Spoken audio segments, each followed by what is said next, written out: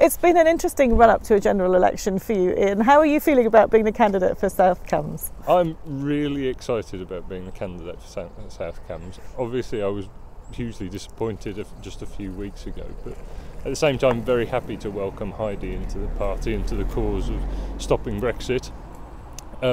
It's the other way round this time. Very sad that Heidi has felt that she's had to stand down because of all the nastiness. Yeah. But it's really galvanised the local party to go out and fight for the brighter future that we want to see. Fantastic. So you're feeling quite confident in South Cambridgeshire at the moment? We're confident. There's still a lot of work to be done.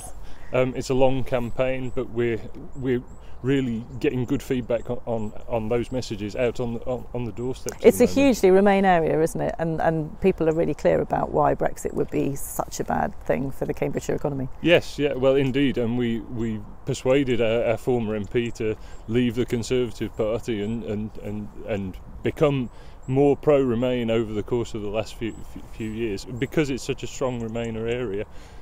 That her constituents were telling her that that's what they wanted to see. Absolutely.